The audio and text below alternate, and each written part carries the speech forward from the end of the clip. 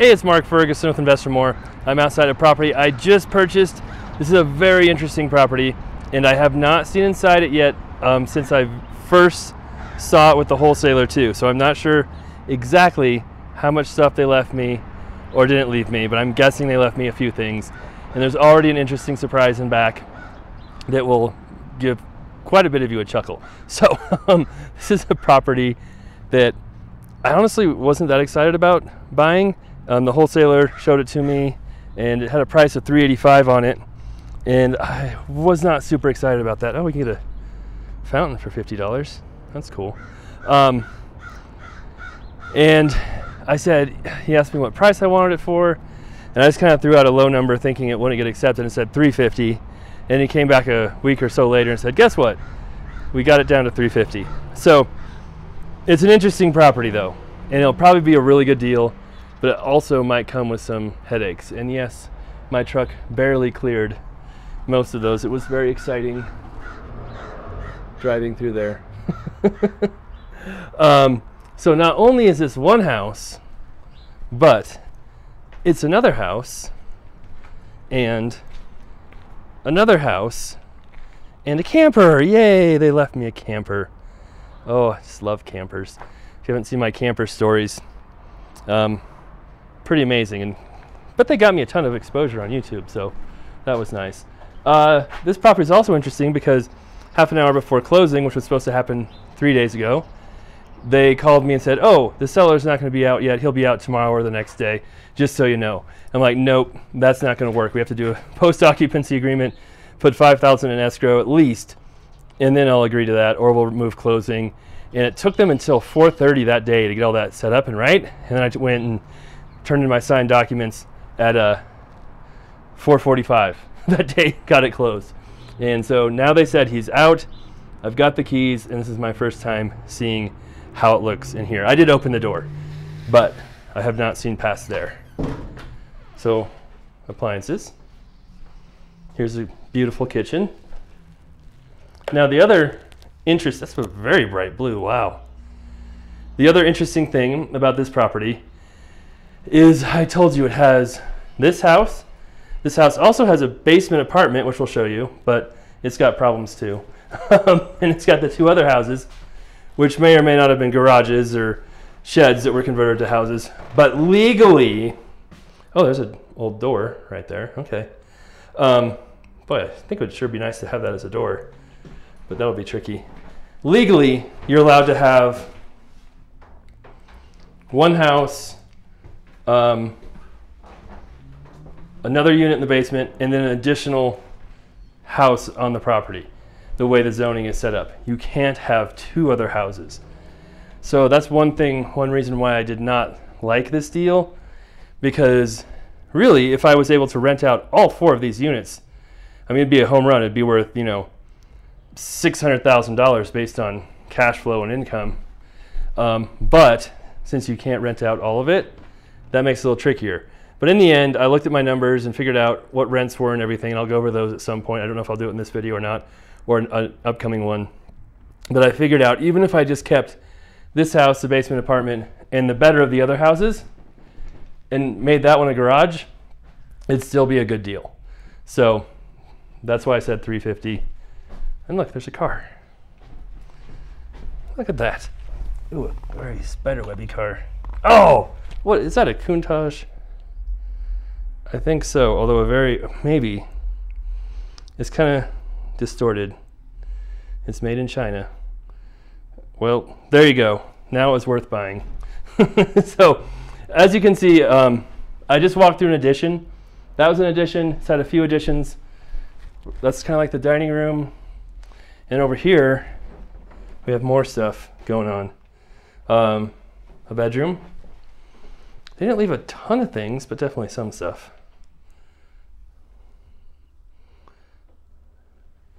And it's not in horrible shape, but definitely needs some work, as you can see. Okay. Okay, another bedroom here. Sorry, I don't know exactly where I left off because a neighbor came over to tell me there's a feral cat that kind of lives on this property and in the other buildings. So we'll see if we meet the cat. But this is probably an addition here too. You can see the bay window And then they did leave us a sweet mattress, so that's pretty amazing. I hear more noises. Huh, okay. Anyway, here's really big closet, but you can tell this used to be the outside of the house here, obviously. There's a window and siding, and that's siding there too. So it's kind of weird that they made this tiny addition for a closet. And I wonder if there's animals living somewhere in here. Or it's just water. I don't know. That all looks a little strange. And yeah, I keep hearing noises like something is on the roof. Hopefully a cat or squirrel. All right, here's the bathroom for this part. Shower. Really not horrible. I mean, it's got a bucket there, which makes me wonder why there's a bucket there. But, you know, had much worse bathrooms. Okay, so that is all for this one. Let's go see what we can find on the other ones. So we'll walk this direction again. And yes, left me fountain. All kinds of trinkets, lots of paint and chemicals. Like I said, a really sweet camper.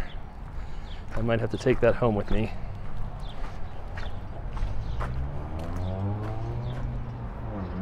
Boy.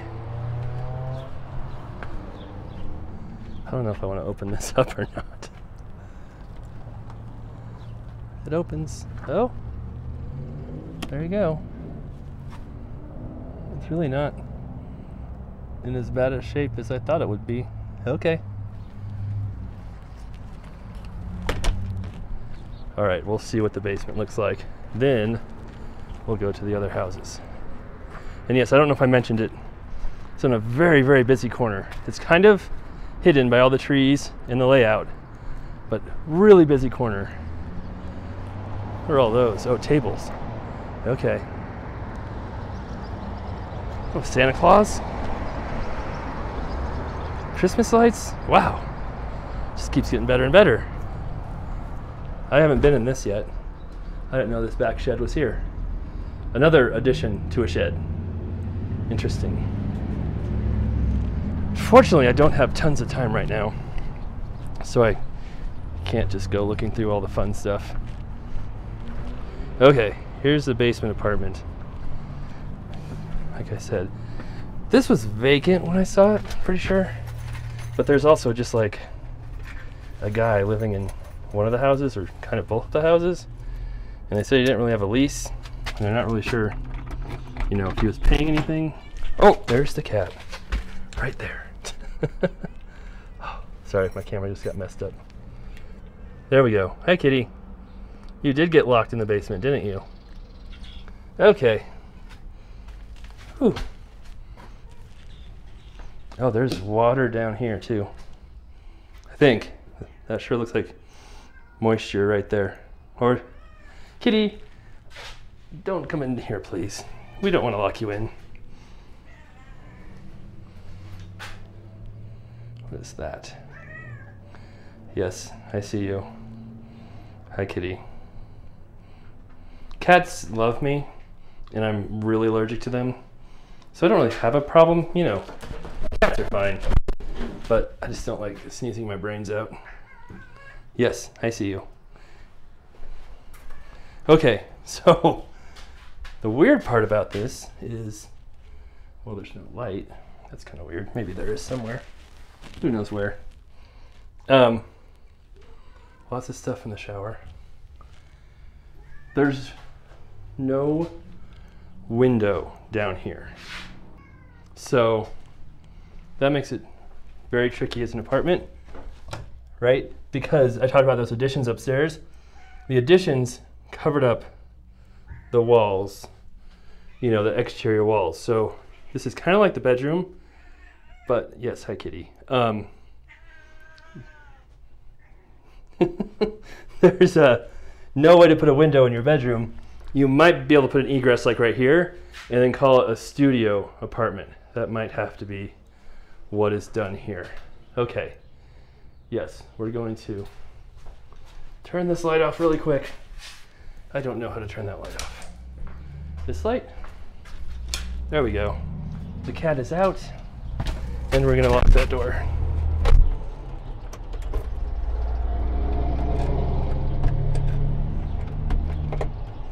I think it's locked. All right. Hi, kitty. It's like I have a tour. I'm the tour guide for the kitty, or he's my tour guide, I should say. He knows the property better than me. All right, here's another shed.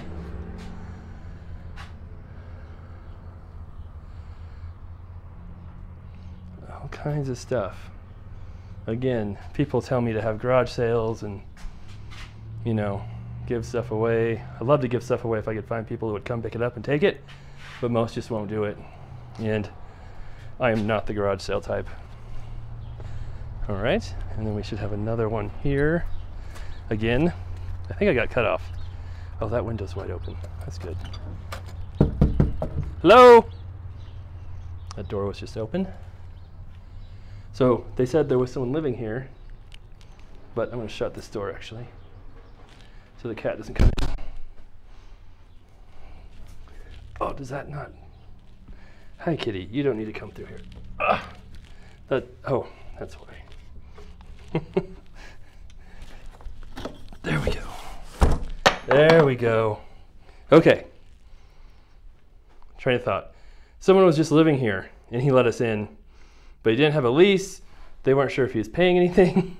Didn't really sound like they really knew who he was. So, yeah, I'm not sure what that was all about, but they said he did move out. So he did have a bed in here, and that's gone. So that's good. But this one is really low ceiling. It's like 6'3" maybe. I've got an inch or two above me, and the floor is really, really sloped. So if I were to get rid of one of these apartments and make it a garage, it would probably be this one. Now, the other option is to, you know, I could keep it as a rental. I plan to just fix it up, get it rented, and sell it again, kind of like what I've been doing with some other properties, because investors are paying crazy amounts of money for things right now. But if I were to keep it, even though technically it's not legal to have these units, I mean, you can still rent them out, and unless the city or neighbors or somebody really complains, it's probably going to be like, nothing's probably going to happen. So you could sell them like this too, just saying that, hey, they're illegal, one of the units is illegal, can't rent it out, yada yada yada, and then sell it that way too, and not turn it into a garage and let the new investor do what he wants with it. So that is also an option. This one is locked. Hopefully that doesn't mean someone's in here. My cat will protect me if there is someone in here.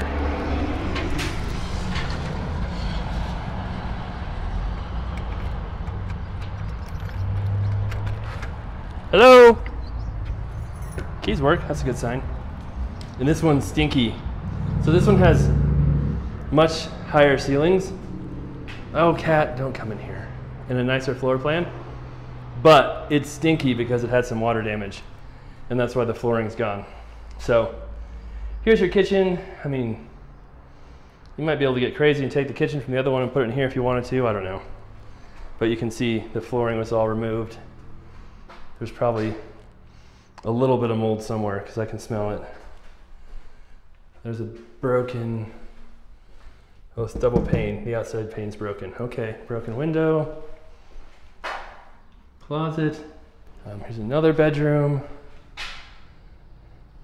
I talked to one of my bankers the other day because I was getting a cashier's check for this property for the down payment. I do use private money, but still have to bring a little bit of money to closing.